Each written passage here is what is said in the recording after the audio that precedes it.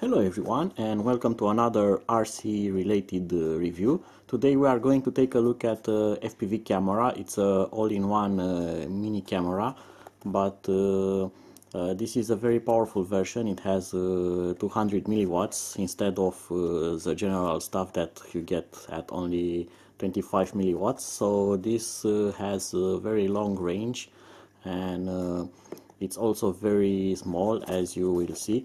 So not much information on the box, only that it's a 3-in-1 and it has antenna, camera, transmitter. So that's what they call 3-in-1, and it gets packed in to this foam, and there's something else in the box. So there's an adapter cable, and we even get a small manual, a product instruction manual. It's in English. And you can see here the specifications. You can pause the video if you want to.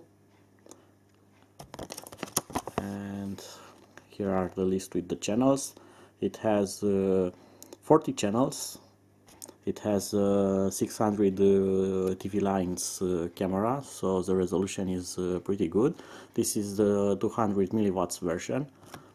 And it comes with antenna pre-soldered, but it shows that there are optional antennas that you can solder on.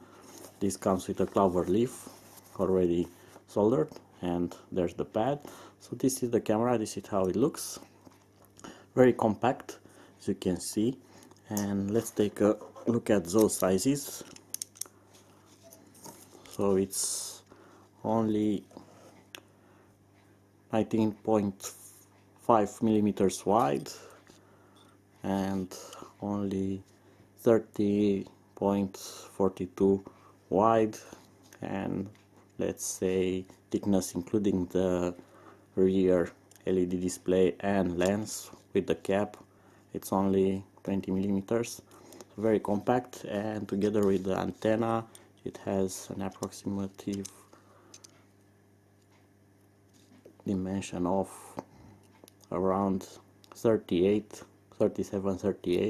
millimeters. So you can see it's very compact, and it comes with a small LED display on the back to help you select the frequency, which is also nice.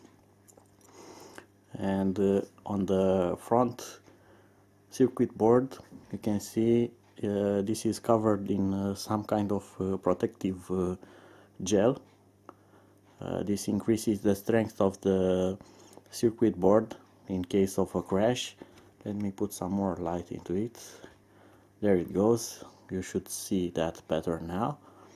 And here it has a small switch from which you can change the channel and the frequency.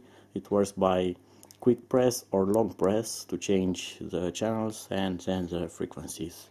The antenna is also nice. It's kind of a chromed antenna or something like that. It has a very smooth finish, and it's pretty thick and seems to be durable. It's not that type of antenna that bends very easy. And I'm comparing this camera, for example, with this model. You can see this has a very thin antenna which is very bendy. It will when you crash it, it will bend almost instantly. You can see it has kind of dents in it already, and I haven't used this a lot. And it's also larger than this one. You can see from its front there's a big difference in size, even with the antenna, and also in weight. Of course this uses a metal case, but you can take it out of that. This one doesn't come with a metal case. It's all about weight, so let's weigh it.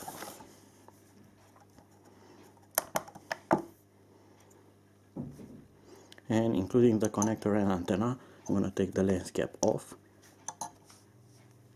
It only has 4 grams, which is very good. This one has, without the lens cover, 7 grams. So this type of cameras are ideal for tiny quads, making a tiny whoop or projects like that, which I'm going to do.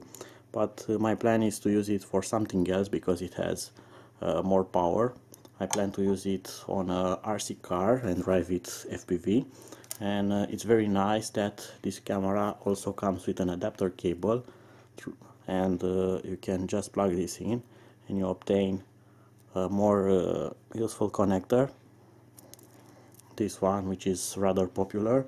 And now you can just plug it into a battery and you have obtained a working FPV system with ease. On this model you just get this cable, this one will plug into the camera like that, and it's up to you to solder the wires, no connector included.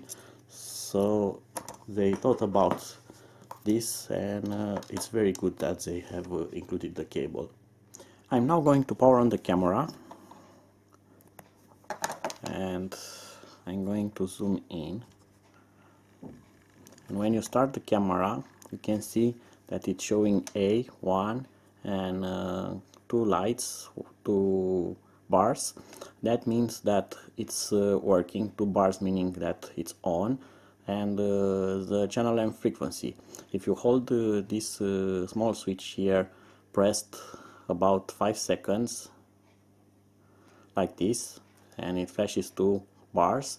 If I press it again, 0 means that it has turned off actually the video transmitter. So now the camera is in standby, it will not emit FPV signal anymore. This is useful when you have this camera installed on a quadcopter or plane or something like that, and it's powered from the flight battery. Maybe you want to do some calibrations or tests or configure the flight controller. You don't want the FPV camera to run, to overheat, and to consume extra power, so you can just turn it off, do your job, then later when you want to fly you just turn it back on. So now I'm going to turn it back on, so I'm going to keep pressing about 5 seconds, and now I'm pressing again, short press, 2 bars, meaning that I have turned on the transmitter, and now it will go back in flashing power on, channel and frequency. If I short press the switch button here, it will change the frequency of the corresponding channel. As you can see, 8, and then it will loop back to 1. Also, if I press it 2 seconds,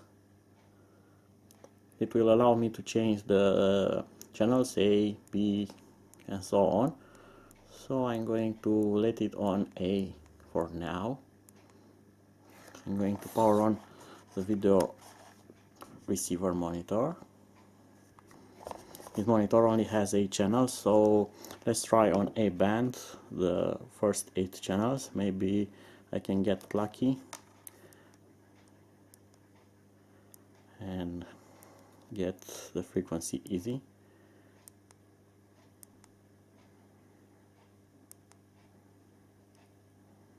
And we have image working fine, very sharp image, but you can't assess that from seeing this video, and you will see this later on a DVR recording, because that's how you can properly assess its transmitting properties. No artifacts, no lines, no nothing. It's normal because it's very close to the monitor.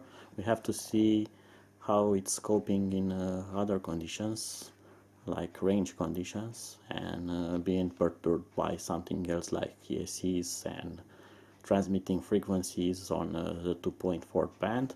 But for now it's doing just fine, and it's a bit hot.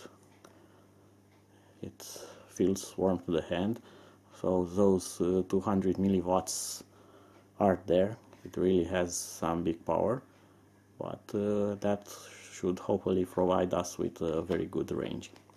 My plan for this styling camera is to actually install it on a RC car and drive it FPV.